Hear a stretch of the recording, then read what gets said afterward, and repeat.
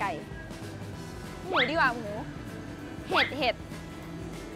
ไม่เอาอ่ะกินเนื้อเยอะมันอ้วนอย่างเงี้ยต้องกินผักกาดไม่เอาผอมไปไม่ได้อ่ะไม่ได้ต้องกินหลายอย่างคิดไม่ออกอ่ะเอาอะไรดีอ่ะสวัสดีค่ะมาพบกับการอีกแล้วนะคะกับรายการพรุ่งนี้ฉันจะลดความอ้วนค่ะวันนี้นะคะก็จะพามาดื่มด่ำนะคะกับชาบูซุกิยากิโทรินะคะแล้วก็เนื้อย่างเสียบไม้นะคะเป็นบุฟเฟ่ต์ค่ะทั้งหมดทั้งมวลนะคะอยู่ที่ร้าน Eat M O กินไม่ให้หมดไปเลยแค่ชื่อร้านก็โมโหหิวแล้วอะเข้าไปดูดีกว่ามีอะไรกินบ้างตามเลยค่ะ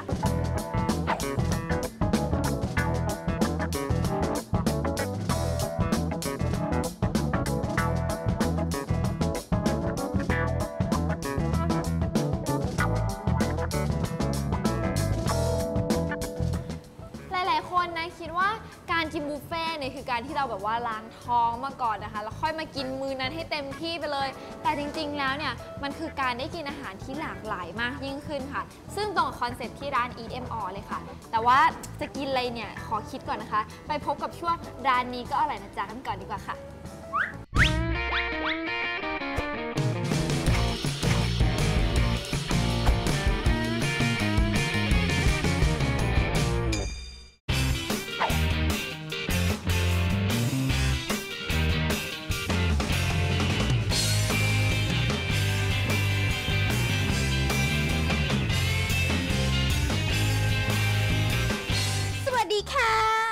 ตอนนี้อยู่กันในช่วงร้านนี้ก็อร่อยนะจ๊ะกับแอนนี่แสนสนคนสวยเหมือนเดิมนะคะนั่นแหละสโลแกนก็เปลี่ยนไปแต่ละวัน วันนี้นะคะก็แบบมาม่าที่แบบดูเรียบหรูไฮโซนิดนึงเพราะว่าวันนี้ฉันกินกาแฟถามว่ากินกาแฟอย่างเดียวไหมอาจจะกินบุษะไม่ใช่อาจจะแบบส่องนั่งจิบเล็กๆสวยๆแต่วันนี้นะคะเราอยู่กันที่ร้านแกลเลอรี่กาแฟดิบพูดเลยว่าแบบคอกาแฟเนี่ยนะต้องมาที่นี่จริงๆอยากรู้ว่ารสชาติเป็นยังไงตอนนี้เรานั่งอยู่แล้วนะคะที่หน้าร้านแล้วเจ้าของก็กำลังชงใกล้ๆกลิ่นหอมเย้ายวนชวนชิมมากสวัสดีค่ะสวัสดีครับสวัสดีค่ะพี่ปินะคะใช่ครับขอเรียกว่าคุณพี่ละกันหนูไม่เคยเห็นการชงกาแฟแบบนี้เลยค่ะปกติเนี่ยเขาจะใส่แบบห่อถุงเท้าใส่ผงกาแฟแล้วชงอันนั้นกาแฟโบราณอ๋อแล้วอย่างนี้อะคะอันนี้ก็กาแฟดริปค่ะเขาชงกันอย่างนี้เลยเหรอคะใช่ครับแต่มันก็เป็นพี่น้องกับกาแฟโบราณที่รู้จักที่เป็นถุงเท้าอันนี้มันก็คือใช้กระดาษกรองแทนถุงผ้าอย่างน้องแอนเนี่ยค่ะเป็นคนที่แบบไม่เคยกินกาแฟเลยแล้วแบบอย่างนี้จะกินพวกนี้ได้ไหมคะมีอะไรที่แบบอยากแนะนำน้องไหมสำหรับคนที่แบบเพิ่งเริ่มกินกาแฟเลยอยากจะโตอะไรอย่างเงี้ยค่ะก็ที่ร้านจะมีกาแฟทานง่ายอยู่เอาไว้หลอกล่อคนที่หัดกินกาแฟใหม่ๆแบบนี้ใช่ไหมคะใช่หลอกล่อโดยการให้กินกาแฟตัวหนึ่งมันจะชื่อว่า Coffee Jelly เอ้ยมันก็จะมีความเจลลี่เล็กๆหรือเปล่าใช่ฮะมันจะเข้ากันเหรอคะอย่างนั้นก็เข้าอยู่นะฮะโอเคต้องลองดูฮะก็บอกไว้ก่อนเลยนะคะท่านผู้ชมไม่ได้มีกาแฟอย่างเดียวเขายังมีเค้กมีคุกกี้กรุบกริบเดี๋ยวจะเดินไปส่องแป๊บหนึ่ง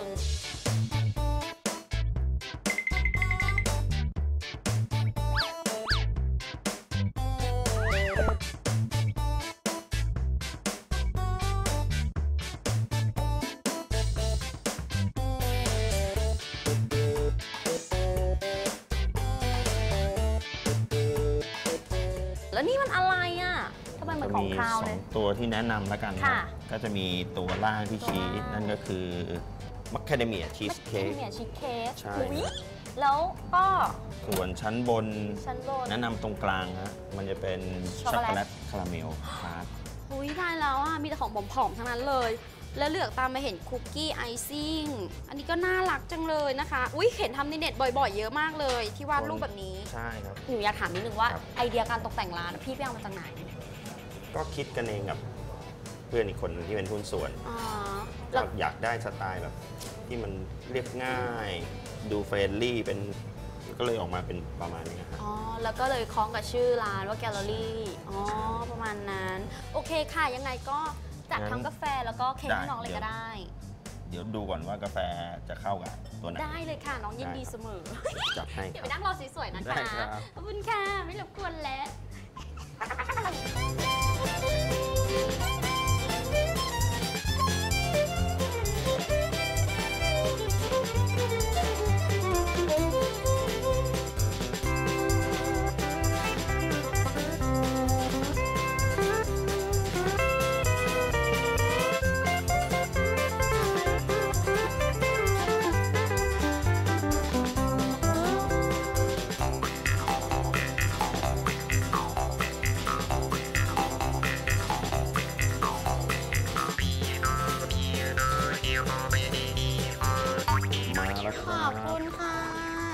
คือ Coffee Jelly หรือกาแฟวุ้นครับผม อ๋อกาแฟวุ้นนะคะกินยังไงอะคะมันแยกมาแล้วอะข้างล่างที่เห็นจะเป็นเจลลี่กาแฟเจลลี่นุ่มๆนะฮะข้างบนจะเป็นนมที่ทานก็ทำให้มันเข้าๆกันนั่งทิ่มไปดูดไปอะไรอย่างนี้ก็ได้ครับนั่งวาดรูปเล่นที่กาแฟได้เลยเฮ้ยวาดรูปเล่นมานี่ไงขอชิมหน่อยนะคะเชิญเลยครับอยากถามนิดนึงว่าสูตรนี้นี่พี่เอามาจากไหนอะคะคือเราคิดคนเองเหรอคือเคยไปทานหลายๆร้านเขาก็จะมีอะไรที่เรียกว่า Coffee Jelly ก็เลยลองเอามาทำดูบ้างอะไรในสูตรของตัวเองอะไรเงี้ยครับอร่อยมากค่ะต้องก็จะออกแนวแบบญี่ปุ่นหน่อยเอาไว้คนกินก็น่ารักโอเคค่ะเดี๋ยวหนูแล้วอันนี้เป็นแมคคาเดเมียชีสเค้กลองทานดูฮะขอบคุณนะคะเดี๋ยวจะทานให้อร่อยเลยค่ะไปแล้วค่ะแม่มาไหนแม่โอ้ยทีมงานอย่าแกล้งสิคะอุตส่าห์แอมเป็นแก้ดีมากเลยอะเลิศล้ำค่า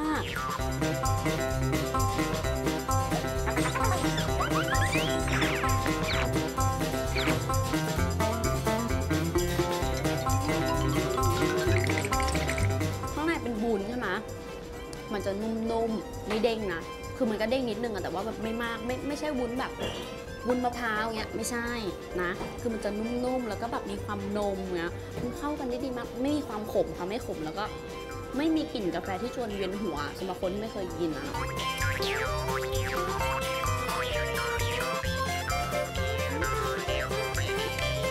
โอเคค่ะถ้าเกิดว่าใครนะคะอยากจะมาทานแบบแอนบ้างแบบนี้แล้วหรือว่าจะเป็นแบบกาแฟดริปอะไรอย่างเงี้ยนะคะสำหรับคนคอกาแฟมาได้เลยนะคะตอนนี้อยู่ที่หอศิลป์ชั้น 1มาเลยลงบันไดเลื่อนเนี่ยเจอเลยนะคะแล้วกาแฟเนี่ยร้านกาแฟเนี่ยน่ารักกุ๊กกิ๊กน่ารักคนกินก็น่ารักคนขายก็น่ารักส่วนวันนี้ต้องไปก่อนนะคะยังไงเนี่ยฝากติดตามด้วยว่าครั้งหน้าจะพาไปที่ไหนกับช่วงร้านนี้ก็อร่อยนะจ๊ะสำหรับวันนี้ลาก่อนนะคะกินแบบไฮโซก่อนเนาะเหมือนอยู่ต่างประเทศเลยอ่ะจานกาแฟไหมจ๊ะ